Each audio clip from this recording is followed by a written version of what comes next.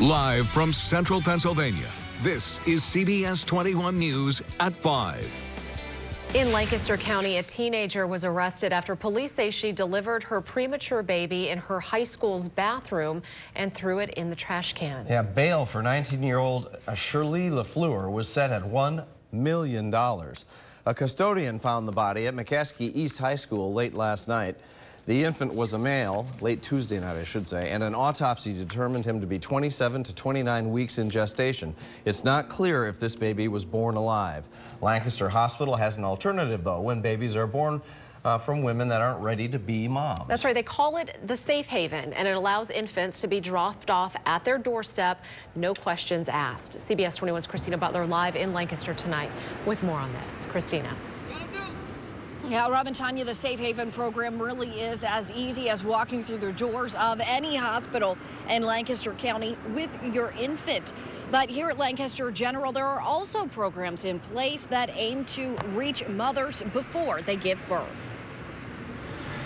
The Safe Haven bassinets are right inside every hospital emergency room entrance or general entrance in Lancaster County. They hit the emergency button and they can leave. Registered nurse Donna Carr leads the Safe Haven program through Lancaster General Health. Any parent can take a newborn up to age 28 days.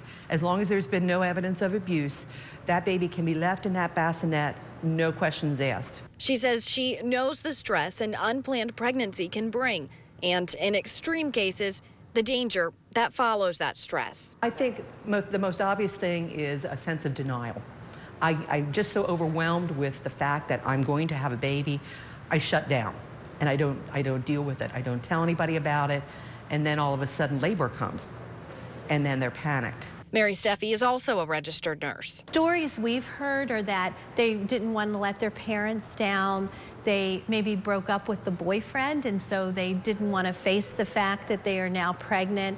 And those are all things we can help them deal with. We can help them through that. Before the Safe Haven option would even be needed, girls and women can call 211 and be directly connected to pregnancy testing options, health care, even transportation to appointments. It's just a really good clearinghouse where they can answer many of the questions that you might have. Teenagers do not need parental consent for prenatal care.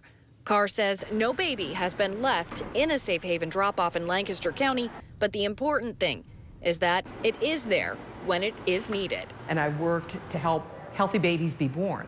And I've seen women in very dire circumstances with the proper help and support come through and do very well and parent very well, or make the hard choice. Maybe they want to place their baby for adoption.